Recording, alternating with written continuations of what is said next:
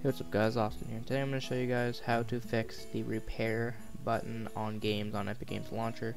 I have had this issue about a few minutes ago, and I actually found out a very good way to actually fix that. So I'm going to show you guys in this video how to fix it.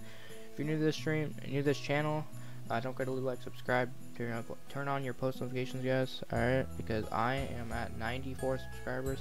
I'm 6 away from 100. Alright, I'm trying to get to 100 by the end of 2020. So if you guys can do that, just share it with your friends, share it with grandparents, uncles, like just share it with anyone you can, and we can get to 100 in no time. Alright guys, so let's get right into this.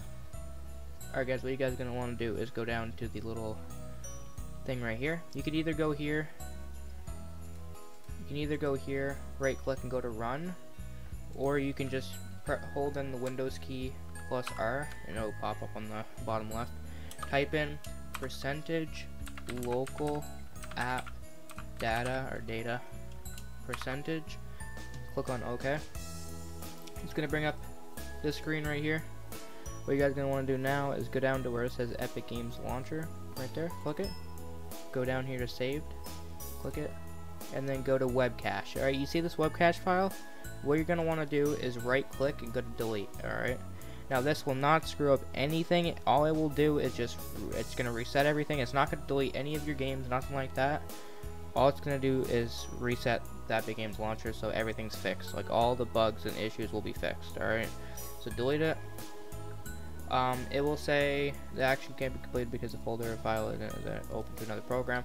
What you guys are gonna want to do is close out of it first off. I didn't mention that in the beginning. I'm sorry about that, but and then go to end your task manager and end the task, and then now you'll be able to delete it. So right click it, go to delete, and it will be deleted.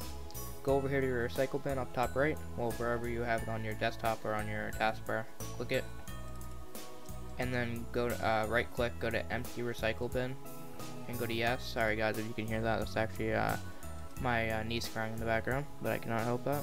And there you go guys, and when you go back into it, you just go back into it, it will take you back in normally, or it will just pop up a thing on the screen like that, like with the Epic Games logo.